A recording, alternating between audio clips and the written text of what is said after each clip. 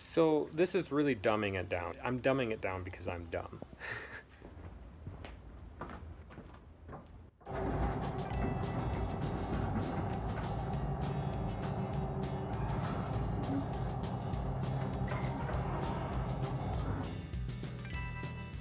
Hey, welcome back. Hopefully you watched my last episode where I was starting to install the ladder rack on my enclosed trailer. That episode I was shortening the brackets in an effort to try and make it so this rack, these crossbars don't end up 1.5 feet off the top of the trailer. So this time I'm installing the crossbars. I also am installing angle brackets on the crossbars. That's how we're going to put the solar panels up here. And I am really excited for this part. The ladder rack has been a little bit frustrating, a little bit more tedious than I expected. It's essential, but it isn't exactly the most interesting part of the build so far.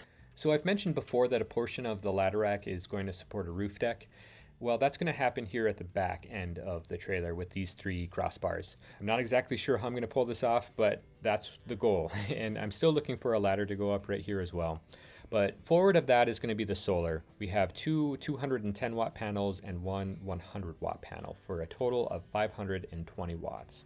And those solar panels are going to be mounted using these aluminum angle brackets. I've used these before. I've used these in a couple of van builds and they work great.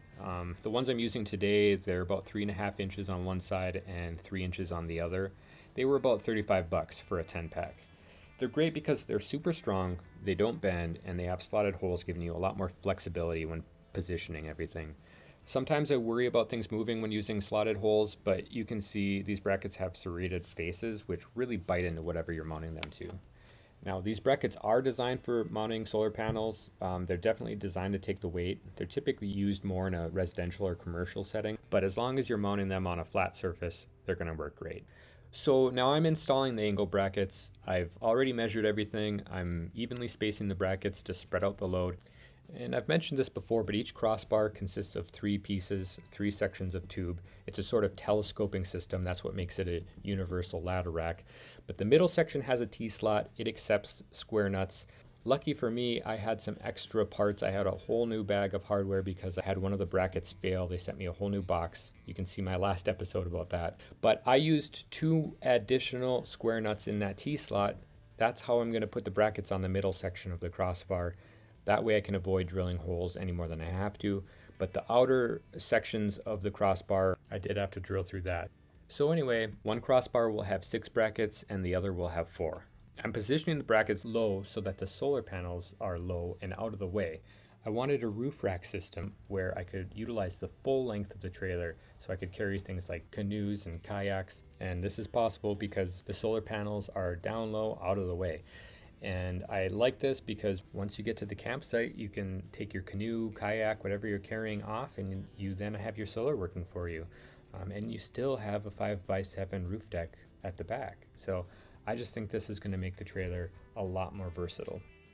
So next I want to get into my panel design, why I chose the panels I did. So disclaimer here, I'm no expert. I'm going to tell you what I did, what I came up with, what I've learned so far. I'm still learning. If I misspeak at any point, definitely somebody can call me out and correct me in the comments. But if you're new to solar, if you're new to wiring, hopefully this is a good starting point. But definitely do your own research and find out what works best for your application. I've got two 10 watt panels. I wanted a third panel, 100 watt. This is a really crude picture, but 210, 100. This is the fan. This is one of the crossbars, and then this is the second one back. So I'm going to start off right away and say this is definitely not a paid endorsement, paid advertisement, nothing like that. But I've had really good luck with this company, New Power.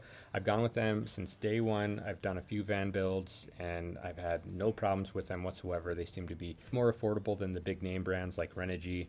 It's my opinion that most solar panels today, they seem to all be made in the same factory in China or somewhere like that.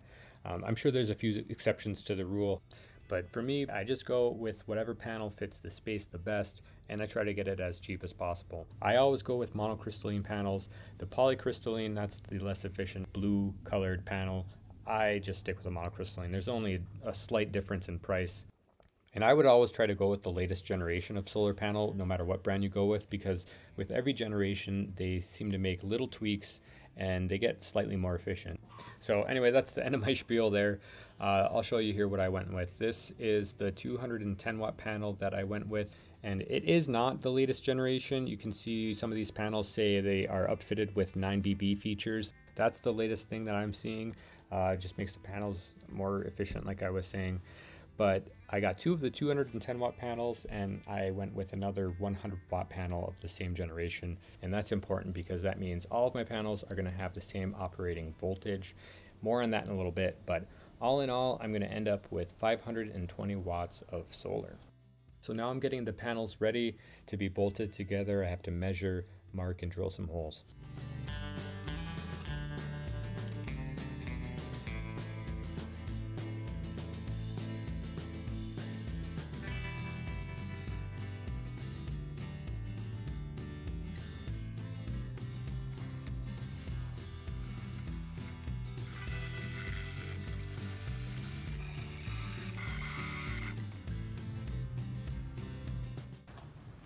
Alright, so here's the setup. This is kind of just a test fit. So for my setup, I went with a parallel connection. For my application, for a couple reasons, parallel just was the only way I could go.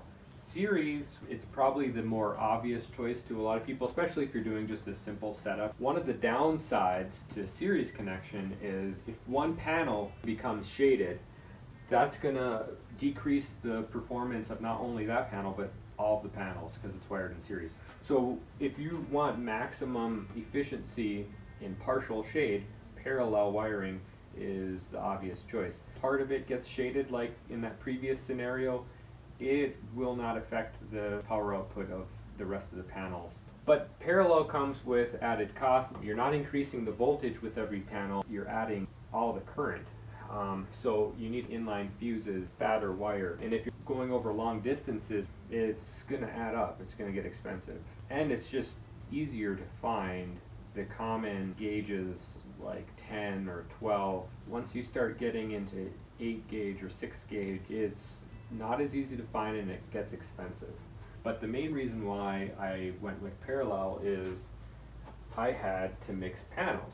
The only way you can do that without completely destroying the efficiency of the setup is to run in parallel. But the only way you can do that is if you match the voltage.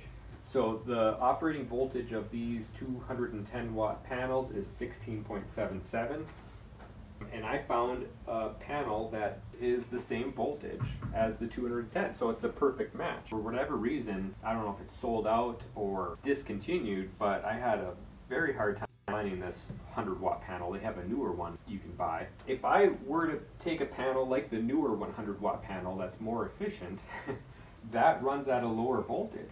So all of a sudden, since these are wired in parallel, the voltage of these two are going to go down. So you're not going to get the same output from the whole system. So even though this is the older panel, it's probably the same generation as these 210 watt panels, I'm going to get better performance with this versus the newer 100 watt panel.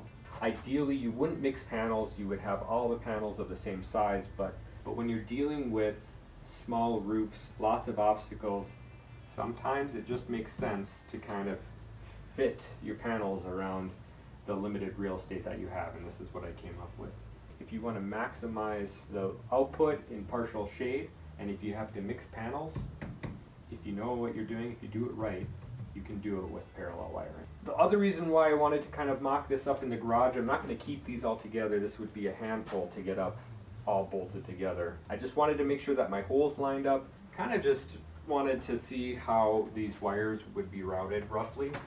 So another thing to mention, with parallel connections, you need to run inline fuses at the panels before you get to your branch connector.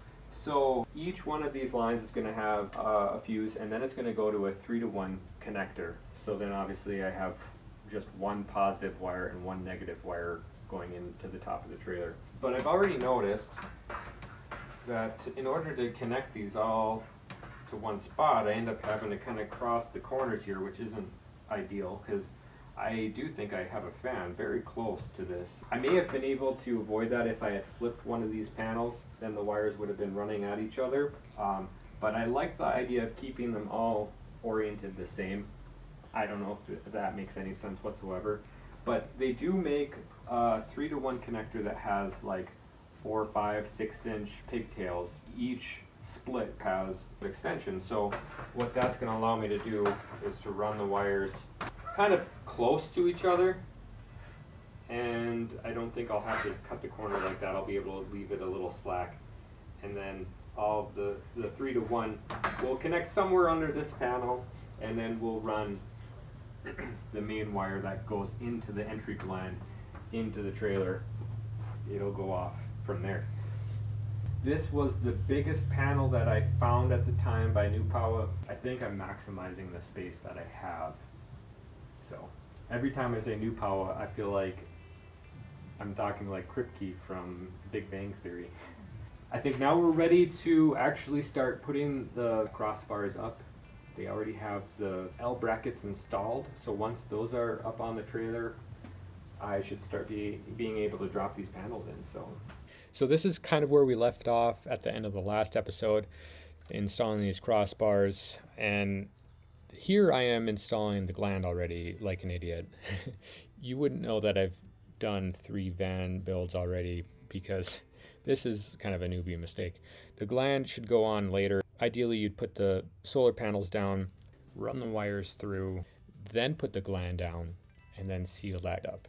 Now what I've set myself up for is I'm going to have to somehow fish that wire through the gland into the top of the trailer through a 3/4 inch hole that I can't see. So that's going to be fun. But I do know, I'm coming from the future, it works out just fine. But do yourself a favor, learn from my mistakes. Anyway, here I am finally putting the solar panels on the ladder rack.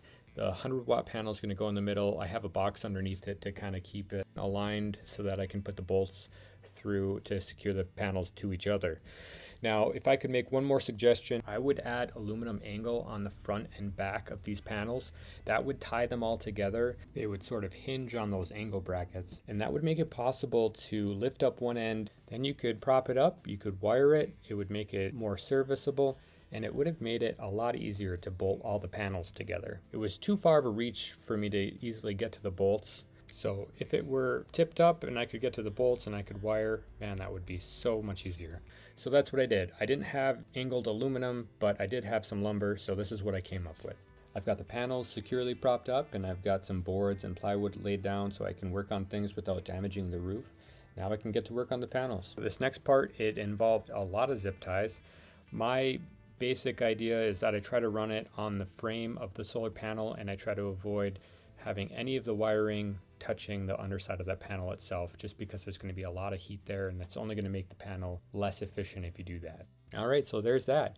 Each positive wire from each panel goes to an inline fuse, which then goes to a 3-way branch connector. They then combine to one wire, which will run to the entry gland and go into the trailer. So here it is. Here's the final result. I think it looks great. The solar panels are maximizing that roof space that was available. That roof fan is tucked in there, nice and cozy. But you can see that space I'm left with behind the solar panels, where that roof deck is going to go. I'm going to put another bracket on the left side now that I have a replacement, and I can put the crossbars there. But what's the best option for supporting the deck and spanning the distance between the crossbars? I'm definitely open to suggestions. I'm thinking maybe unistrut, but that stuff gets expensive fast. I've actually also got the option to add an additional bracket on both sides, so I'd have 4 brackets per side, and then I'd have less of a distance to span. I've also considered using a 2x4 or a 2x6 in place of the aluminum crossbar. It looks like the brackets would accept one. I haven't actually measured it, but it would definitely make adding the decking a little bit easier, but is that the right direction? I'm not sure. I guess that's a problem for another episode. Now sadly, I didn't get any video of me fishing this wire into the trailer, but here is proof. I did get it in. It wasn't too bad. So then I wanted to temporarily hook everything up and make sure the new solar was working. And it wasn't. So turns out my new SOK battery was dead. I had received it in the mail, never charged it. I assumed it would have a charge. More on that to come. I got a little crash course when it comes to lithium. Lithium is new for me. I've always dealt with AGM batteries in the past. The solar was working. I don't have any figures for you yet. There will be more episodes to come where I go over the battery issues I had, the electronic system, the solar, all of that stuff. But that's going to come up later. The next episode, I'm going to be installing the escape window and maybe get into some of the issues with the trailer wiring, and I'm going to fix them. So stay tuned. Thanks for watching. I'll see you next time.